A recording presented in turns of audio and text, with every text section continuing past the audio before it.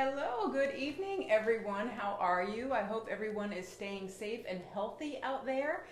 We are struggling here in North Carolina to kind of find our way and figure out a good balance of continuing to be accessible to the people that we care for versus protecting folks. So it is an unprecedented time for sure. But one good thing about our classroom here on Facebook is that we are perfectly safe and quarantined in our own spaces, but yet together, and we are sharing and learning together. I am so privileged to be such a such a special group of people in our community here in our Facebook world, and also in the broader brain health community. So what we did last week on I Care for Your Brain, we talked about 4 different brain health community partners that I feel very aligned with in terms of what we are trying to do between ourselves here at I Care for Your Brain and what they do. And we talked to you about these 4 special people. Hey Jerry, you guys are up first. We talked about Neuro Nerds, the podcast, specifically Joe, one of the great leaders over there, and what a wonderful, genuine, warm, information sharing, support giving guy he is.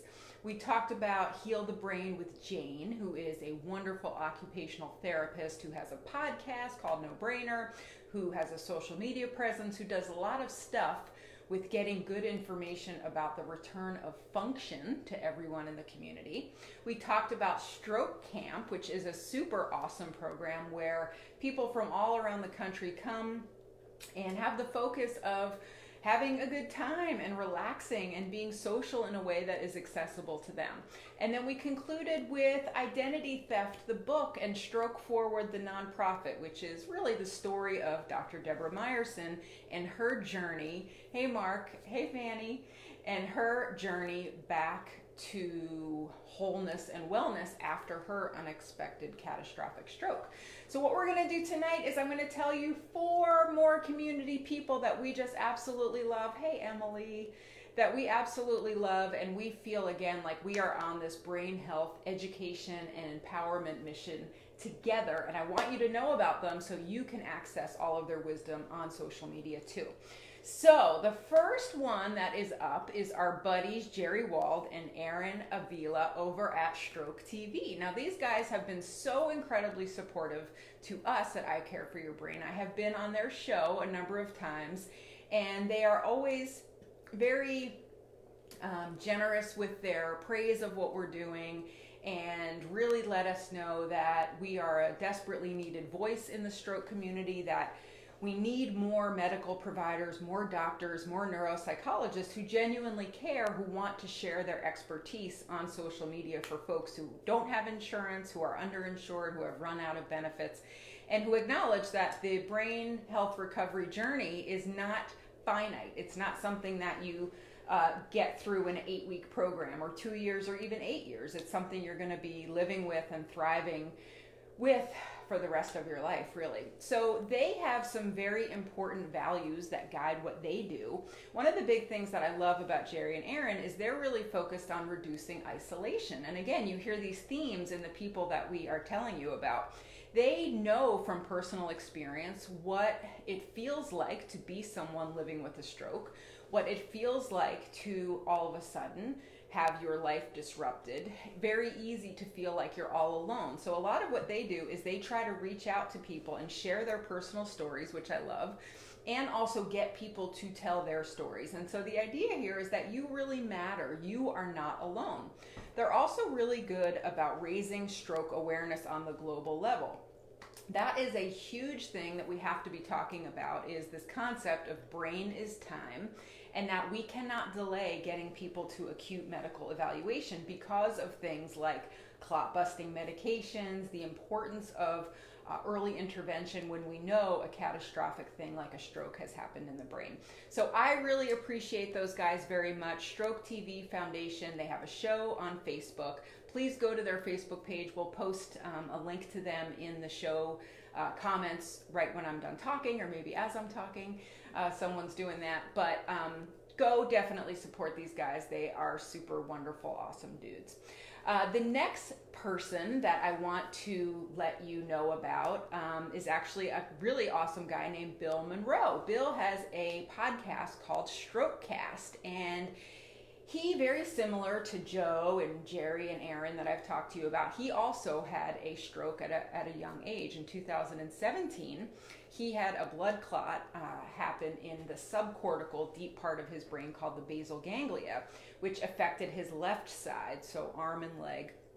He has, of course, been through tons of occupational therapy, tons of physical therapy, has learned to rewalk, is still really working on some fine motor stuff with his hand and fingers.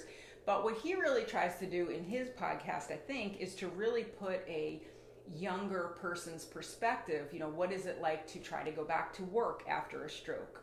How is it that he had a very interesting perspective in that he had worked in software and media and product development before, and so he really understands the human technology interface. And so he talks a lot. He always makes a joke about, like, how do you learn how to peel a banana with one hand? You know, what is it like to try to go through recovery as a younger patient and all that means. So I really love his podcast called Strokecast. I was on his podcast a few months ago. It was episode 81. We'll probably post a link to that as well. I really like just listening to Bill's voice on the podcast. I actually really like his style. I like his approach. He's a great interviewer. He's had very meaningful discussions with people. And really, he picks topics that I think are very much of practical value. And that's a big part of what we like to do. So I think we're very aligned in that way.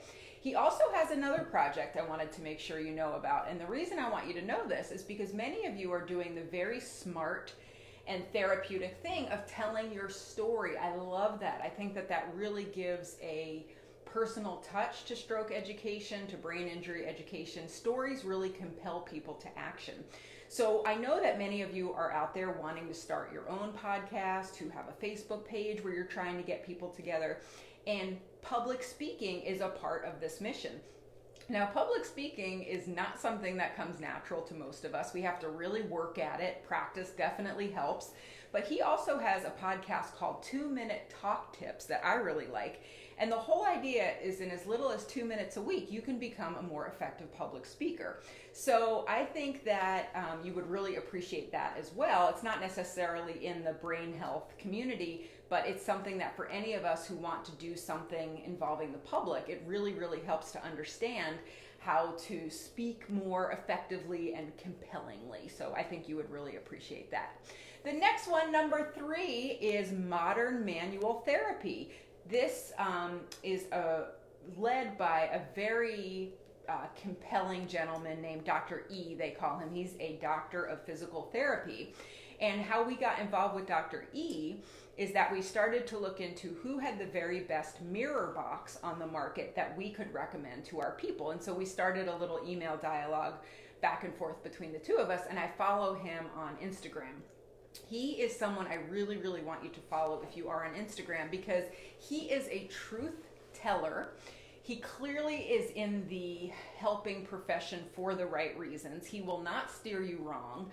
I think that he does an excellent job of dispelling myths, which is something that I really support, and giving people good scientifically based advice, even if it's not necessarily the thing that people want to hear. So one example that I feel like I've learned from his Instagram is that sometimes rest when it comes to physical injury is actually not the best idea, and it's not what the evidence tells us we should be doing. Specifically for knee pain, for example. He had a really great post recently about how it's really important to actually activate those muscles and to make sure you're getting back into a routine of use. It would be much easier in some ways, right, if we thought that, oh, I just need to rest and ice it and, maybe put some heating pad on it. And I'm sure there is a place and a time for that.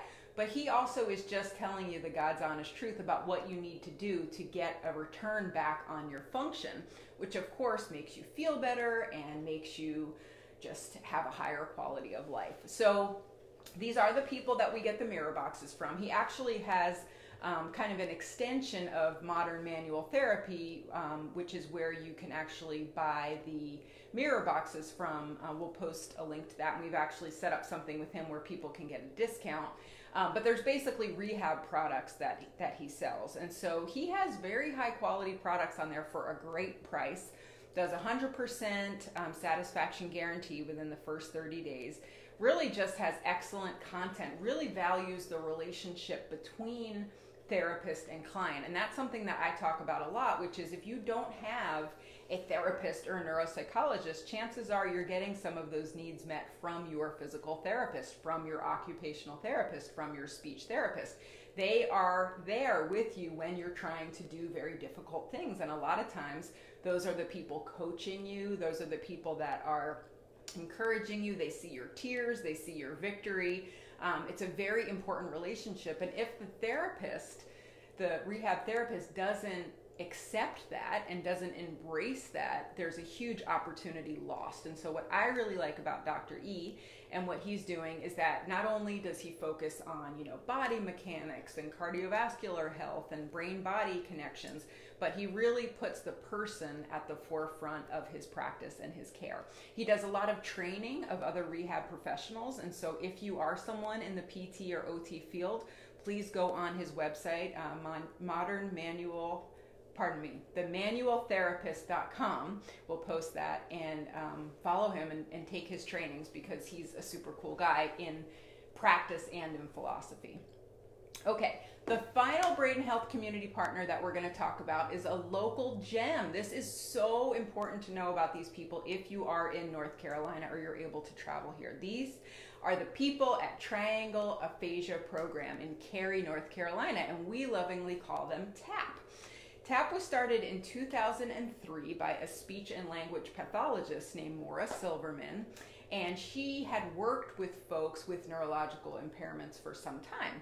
She really wanted to start an aphasia-specific program under this model called a life participation model. And the idea is you needed to build up real-world skills like conversation abilities to be able to really stay connected in society. She also really wanted to include the village of the person with aphasia. So what do I mean by that? That means you don't just treat the person. You don't just treat the one who has aphasia. You include their village. So you include their family, their friends, their community.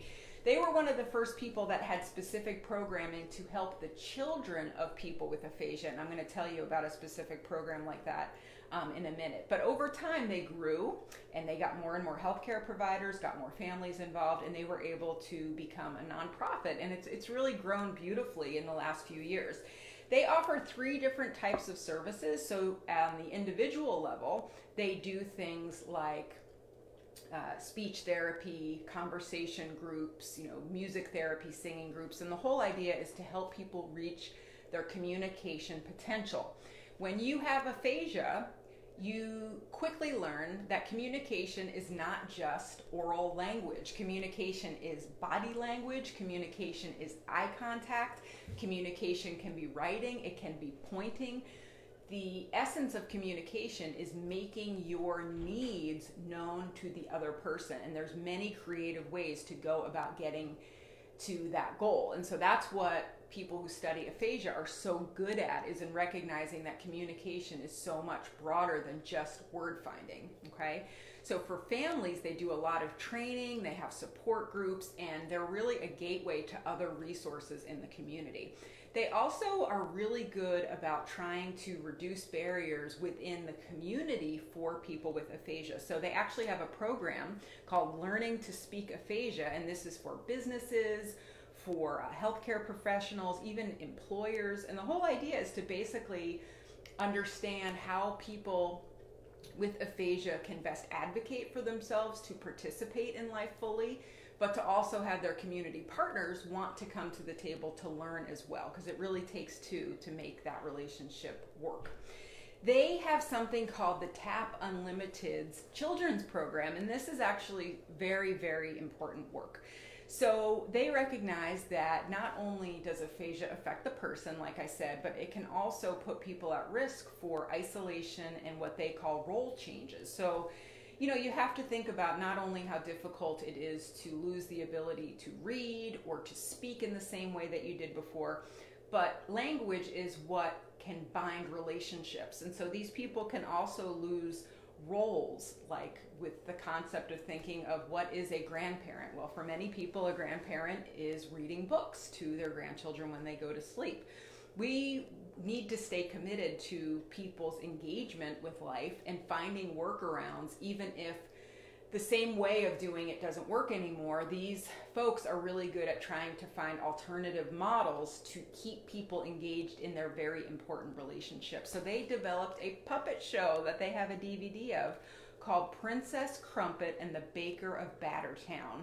And this is basically for preschool kids and elementary school age, and really just helping them understand what it's like to have a loved one with aphasia and how they can best help. So what I love about that is it's in the business of preserving relationships, and it's once again reducing some of the unnecessary suffering that we see happens in brain health communities because of things we can better control once people know better, like social isolation, mood symptoms because people aren't given the opportunity to relearn how to be in community, the ability to figure out how to stay in relationships with people and not just, let those things dwindle up. And then, of course, we find ourselves very alone and sad. And so I love all these programs that try really hard to use creative science-based methods to keep people engaged. That is very, very key.